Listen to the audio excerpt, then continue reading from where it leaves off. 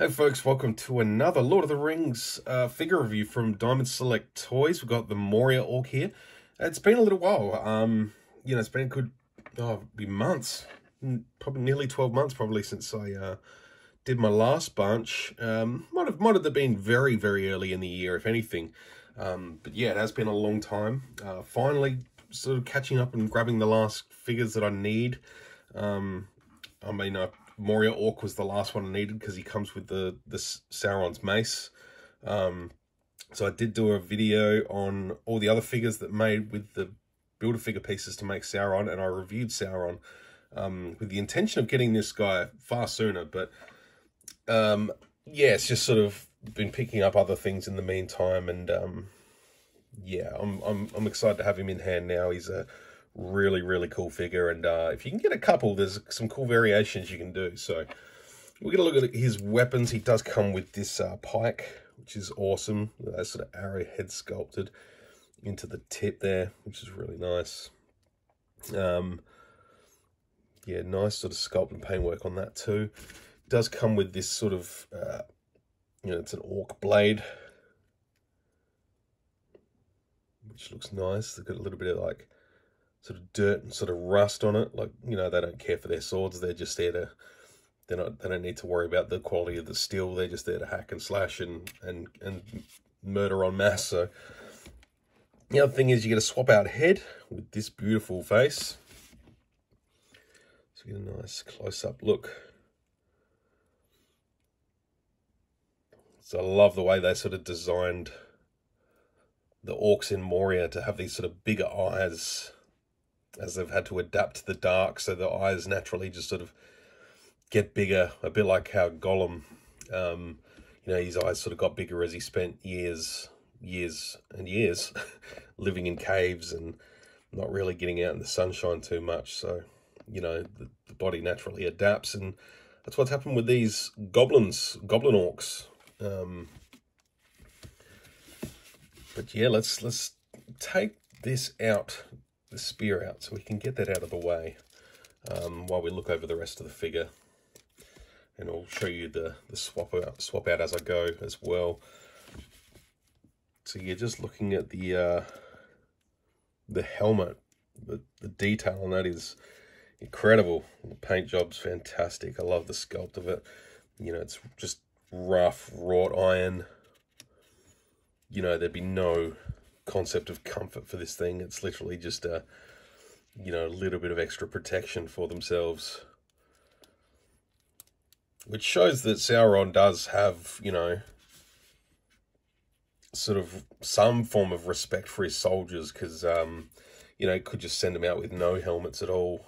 But also, given that these guys are in Moria, there's probably a lot of dwarf forges and stuff in there, and things that they could scrap and reuse to create armor for themselves, for protection in the deep dark caverns of Moria. So, but yeah, really nice. The back plate there looks great.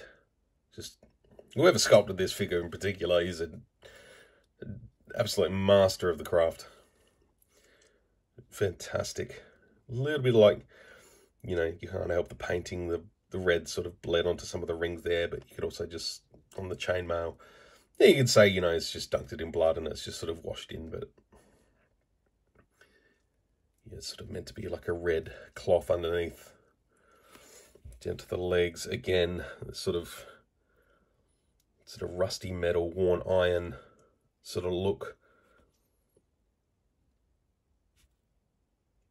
The feet. Again, sort of got leg wraps underneath, this sort of very pale green skin. Imagine these are the kind of orcs, they set foot outside once and they're cooked. They're going to get roasted by the sun. But yeah, love all the detail, just all the paintwork and everything on this. You can sort of see the layers of the skin and sort of wrinkles in the legs, like these guys sort of do walk around, sort of squat. So it's cool to sort of pose them up like that. Let me zoom out a fraction. But yeah, in terms of swapping out the head, so you can have some alternate ones if you decide to pick up more than one. This sort of bit of chainmail sort of collar guard over the top, it sits over. I don't know how it's meant to sit. I feel like it's meant to sort of sit there, because it's sort of sculpted to sort of sit over that little spine of armor in the middle. It feels like it sits there, but then at the back it just sort of sits up. And I've thought about gluing it down, but I'm like, no, I'll just, in case I want to just sort of mix up the displays. If I get another one and switch it out, I might just do one that's like, this guy, he's got his sword, or something like this, this guy's in the front lines or something like that, and then have another one behind with all the armor,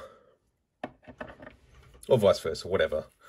But yeah, seeing that head on there like that looks good. And you can put that on with this guy as well, so there's a couple of alternatives. Then if you're a little bit courageous with some paint, you just tweak up the armor a little bit just to appear different. But yeah, really, really cool. Love his ears. I love the sort of almost howling, whooping noise they make in the caverns. You can hear them coming. Whoop, whoop, whoop, whoop. That's so cool. Love the orcs. Yeah, the last figure I need to get up to date is the Uruk-hai, which I will like to hunt down. But my next review after this one will be Gandalf the Grey. Really, really nice figure, so stick around for that one, folks. I think you'll like it too. If you're into these figures, I think they're really good. Yeah, appreciate you hanging out and checking out this guy. I wish he had a name as opposed to just Moria Orc, but some orcs did have some interesting names. But yeah, I guess, just a grunt, I suppose. He probably doesn't have one. But I love the way you can get him to sort of squat down, sort of run like he's,